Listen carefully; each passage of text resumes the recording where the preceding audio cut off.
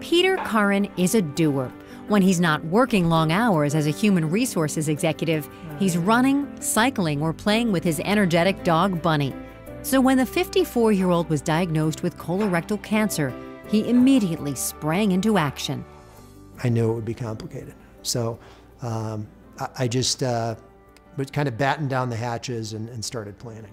That planning included getting second opinions from surgeons at 3 different Boston hospitals. His first interview didn't go as he'd hoped.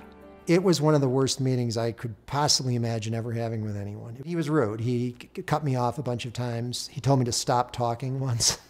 Not the attitude Peter was hoping for, and not the attitude he got when he met Dr. Deborah Nagle, Chief of Colon and Rectal Surgery at Beth Israel Deaconess Medical Center in Boston. I was just extremely impressed. I mean, she's a great listener. Dr. Nagle told Peter he was a good candidate for a new minimally invasive surgery that uses robots to help the surgeons remove tumors in hard-to-reach places. Robotic surgery is one of those futuristic things that you might have seen on Star Trek and always hoped you could participate in, and now we actually can. Unlike traditional colorectal surgery, which requires large incisions and long recovery time, robotic colorectal surgery uses tiny incisions to place the instruments inside the body cavity.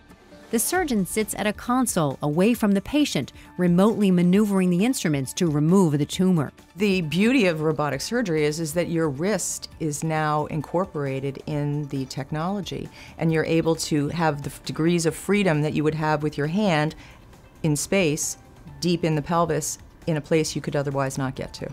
A 3D camera attached to the robotic instruments gives surgeons maximum visibility they don't normally get. The difference compared to straight laparoscopic is that 3D camera makes a huge difference in terms of our visualization and the ability to move in the pelvis and move around the abdomen. Straight instruments move back and forth in a straight plane and can be moved side to side off of a fulcrum. Robotic instruments can move 360 degrees. BIDMC was the first hospital in New England to routinely perform advanced colorectal surgery with a robot, and it's making a difference to patients like Peter.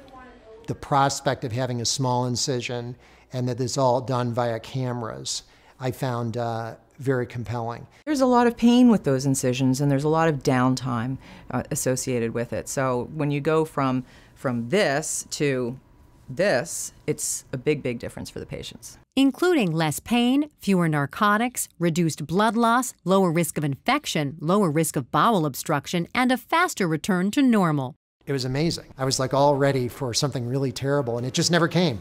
Peter's surgery was a great success. A year and a half later, he's free of cancer and back to his busy lifestyle. I walk a few miles every day, or I ride a bike 5 or 6 miles. I certainly eat better than I used to. He's glad he took the time to get 2 second opinions and that he chose BIDMC. The whole experience of going to Beth Israel was extremely different than the other 2 hospitals. After the big pitch I gave for shopping all the hospitals, I would say to someone, don't waste your time, just go straight to Beth Israel.